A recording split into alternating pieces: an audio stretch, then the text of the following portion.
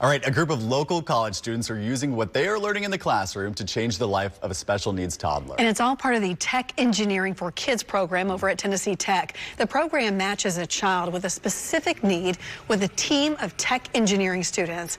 Preschooler Ben has challenges with his fine motor skills, which meant he really couldn't sit in a traditional classroom chair. So engineering students used a modified car seat to create a special chair with both back and head support just for Ben. Wow. You can find out more about this program as well as the impact it's had both on Ben and these students on newschannel5.com. His smile, too. I love Incredible it. to see. I love it as well.